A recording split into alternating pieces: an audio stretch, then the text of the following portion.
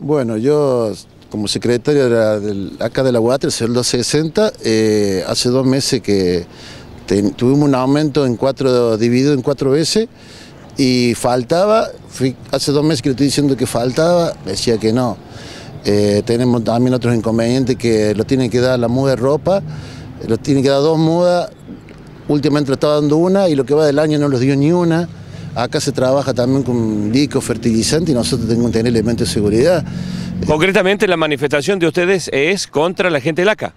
Sí, nosotros tenemos una resolución y bueno, queremos hacer valer lo que sale en la resolución. Ya hablamos del ministerio, estamos en comunicación, ya viene gente del Ministerio de Trabajo, levantamos un acta y después se sigue allá el ministerio.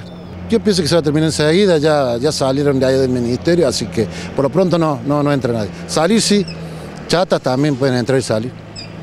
Bien, esta medida de fuerza, ¿desde qué hora está aquí frente al...? A las 8 de la mañana, sí, a las 8 de la mañana.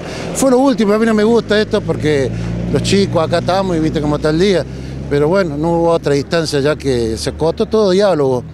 Es lo último que quedó, venía a hacer una asamblea acá hasta que venga alguien del ministerio. Sí, nosotros siempre trabajando fuera de horario sale la resolución, no lo he puesto yo ni lo digo yo, tenemos recargo del 50%. Y no se está haciendo valer también, no. Por eso queremos el ministerio llegar a un acuerdo y que se levante un acta y que se firme. ¿Ustedes habían dialogado con la gente del ACA? Sí, más vale. Siempre tuve buen diálogo con ellos.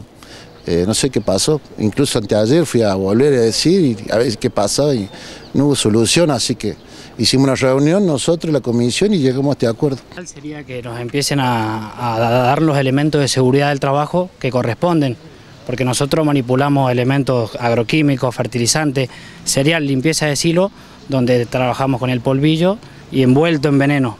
Todo el agroquímico para la salud no es buena y se nos está dando un barbijo descartable. Al empleado de ACA se le hace, es como una discriminación que estamos teniendo. Al empleado de ACA se le da un barbijo que marca IRAN, que corresponde para el trabajo, y a nosotros se nos da algo descartable, lo mismo que el equipo de trabajo. Tenemos que ser todos iguales, creo que la salud del trabajador es lo más fundamental que hay y no podemos jugar con eso. Sí, es una de las otras cosas que vamos a plantear ahora en el Ministerio de Trabajo el lunes.